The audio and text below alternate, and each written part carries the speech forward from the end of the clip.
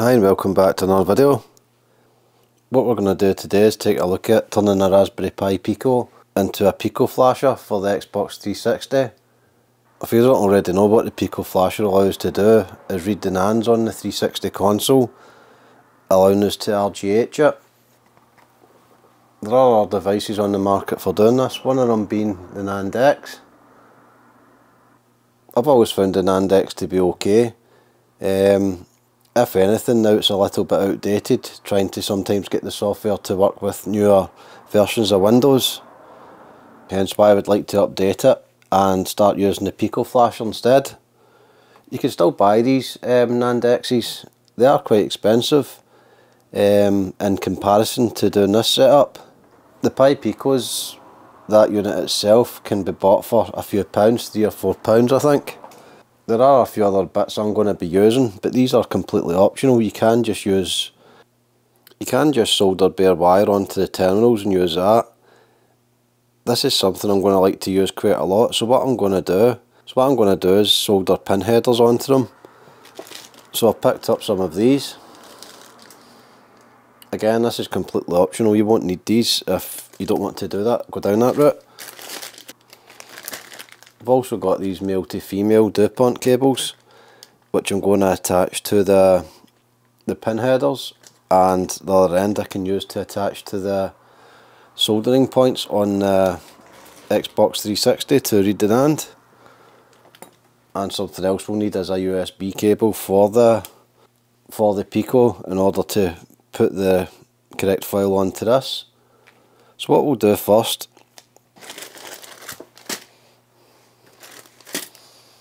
like I said, the cables and pin headers, they're just optional. You can just use normal wire if you want to just do that, if you've got that lying around. So your only expense will be the Pico itself. These are not expensive, they're only a couple of pounds, and to me it saves wear and tear on the device itself, and it kind of makes it last a little bit longer for what I want to use it for. So what I'll do before we solder the pin headers on is we'll head over to the computer and I'll show you how to put the Flasher software on this. Before I go ahead and start soldering the pin headers onto it, I'd like to give a special shout out to our sponsors, PCBWay.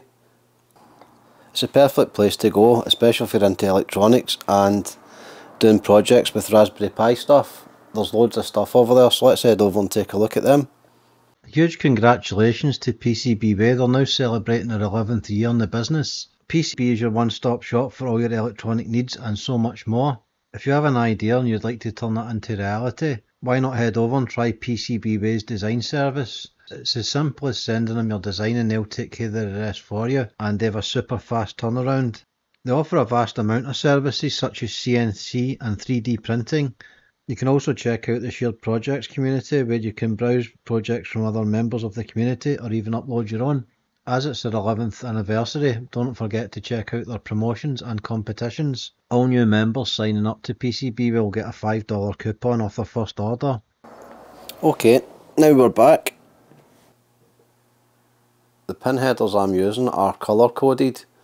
The reason I've got that, I do plan on doing other things with this, and it helps easily identify the pins on it. You could also just put black ones on if you wish and just look up what the pins do, but I'll put the diagram up on the screen just now. That'll show us what way these pin headers go. So the red goes up towards the USB, so we'll just put them in place just now. So we'll just put them in place.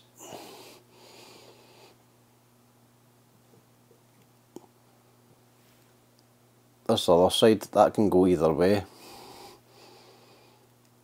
So we'll put that in place there. Now we'll go ahead and solder them on.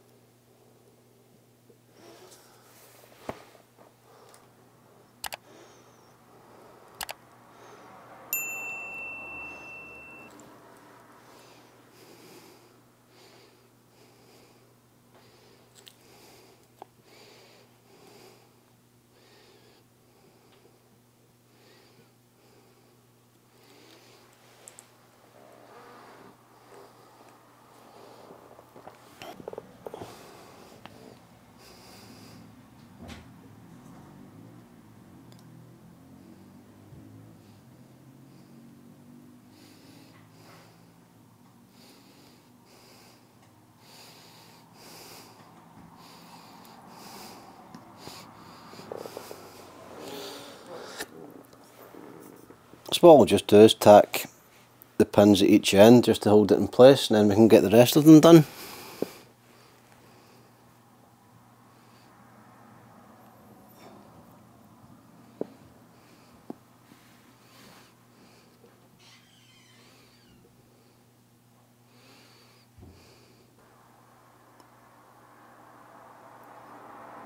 So it should look something like that.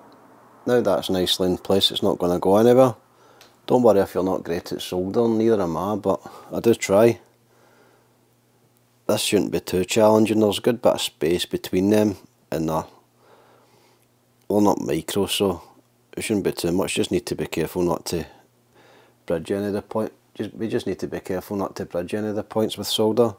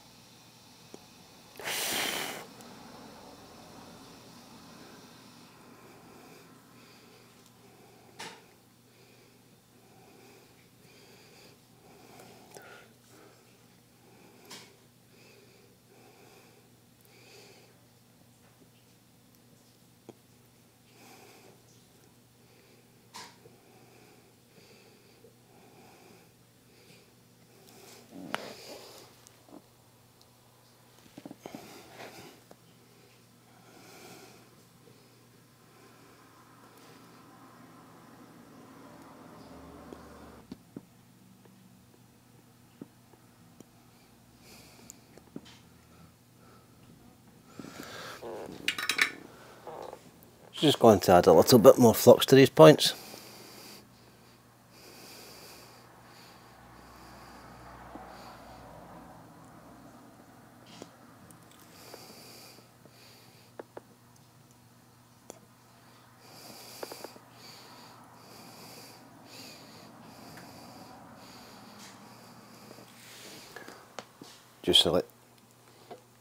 Just help the solder flow that little bit much better.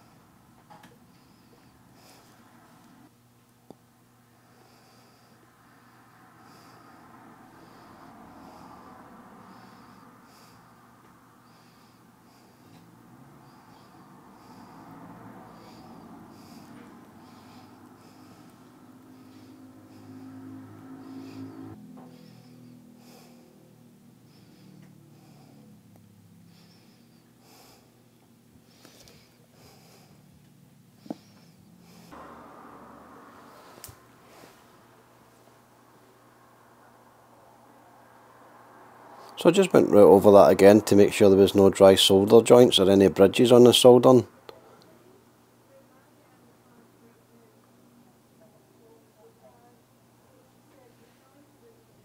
Quite happy with that being quite a solid job. So what we'll do now is head back over to the PC and we'll put the software onto it.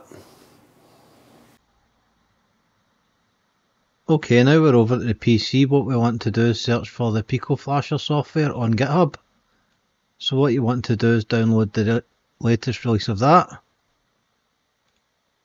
and then we'll have the Pico Flasher file.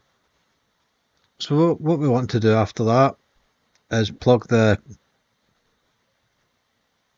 Pi Pico into the PC. While we're putting the cable in, hold down the little white button that's on it, and it should come up as a drive like this. So what you want to do now is drag and drop the Pico Flasher file into there.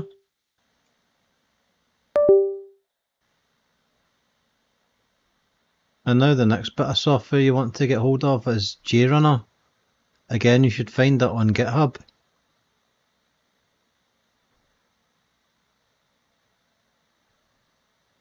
Just download the latest version of that.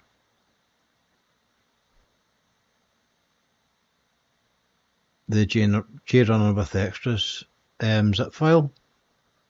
So now we have that. Start that up. That's okay, ignore that.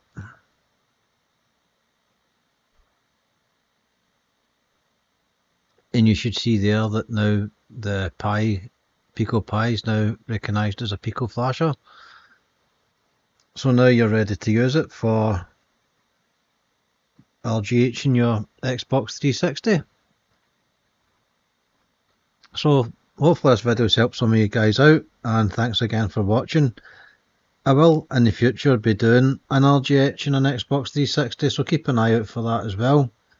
And I'll see you guys soon. Thank you, bye bye.